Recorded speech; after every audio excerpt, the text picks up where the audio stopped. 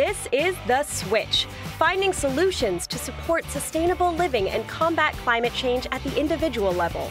Brought to you by the Fur Bearers. If you're an active gardener like me who's always trying to lessen their impact on the local environment, rain barrels are a fantastic place to start. For those who are unfamiliar, rain barrels are what they sound like: vessels or containers that catch and store rainwater for later use. Often, you'll see these connected to homes via eaves troughs for easy collection and access. There are some commonly known benefits to using rain barrels, but in my research, I came across a few I wasn't as familiar with. So make sure to reach out and let me know which ones you did or didn't know about, or if I missed any. Let's start with the more well-established benefits of rain barrels: water conservation, cost savings, and drought resilience. By storing natural precipitation, we reduce our reliance on municipal water supplies and systems, which in turn reduces water usage fees on utility bills when we water our gardens or yards. These savings can be particularly impactful during dry or drought conditions, when water restrictions may be in place or access is entirely limited. In a larger environmental context, rain barrels can make a bigger impact than you may have thought. Municipal waste and stormwater systems can easily be overwhelmed during significant rainfalls. In urban areas where the ground is impermeable due to asphalt, concrete, and man-made structures, this can happen even faster.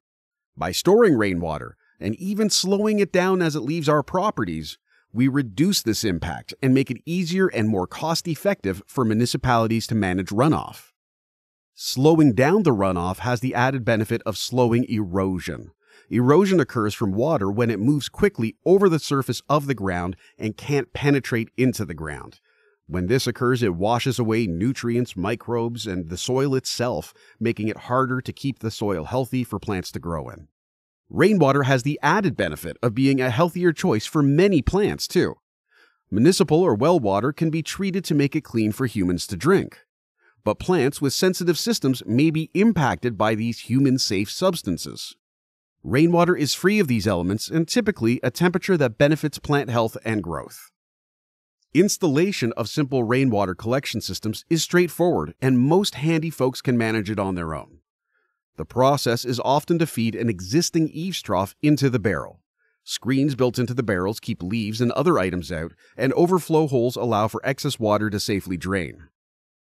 Municipalities or conservation NGOs who offer rain barrels may have referrals to companies that can assist with installation for those who require it.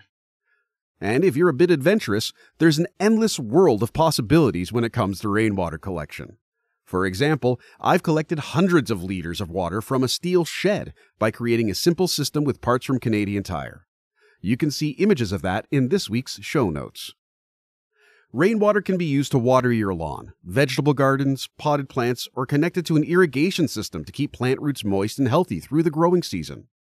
Have you made the switch to rainwater in your home or created innovative collection systems? Let me know on Instagram by connecting with me at HowieMichael or finding contact information in this week's show notes. Thanks, everyone. Want to learn more about this week's episode and how your choices can benefit wildlife and their habitat? View the show notes in your app or visit defenderradio.com. To learn more about the Fur Bearers, visit thefurbearers.com or find them on Facebook, Twitter, and Instagram. Follow host Michael Howie on social media with @HowieMichael on Instagram or Defender Radio Podcast on Facebook. Subscribe or follow Defender Radio to get notified about new episodes of The Switch and Defender Radio right on your smart device. Thanks for listening.